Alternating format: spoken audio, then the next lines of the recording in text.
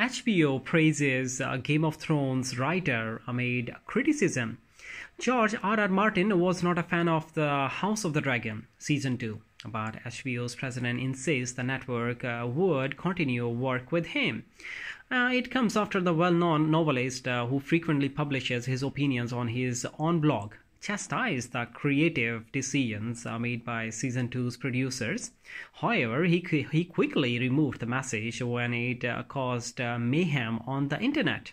HBO President Casey Bloys says, "We love George." Obviously, adding George and Game of Thrones really changed the course of HBO, had a huge impact on it.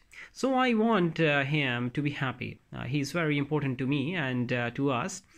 He adds, when we put performances together, we are in a marriage, and marriage can be stressful.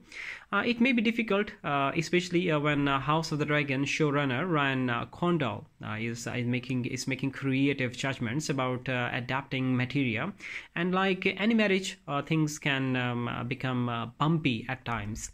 Would I prefer that everyone gets along and everything goes well? Of certainly, but this is a creative process. It will always have hiccups, and that is to be anticipated, the CEO says.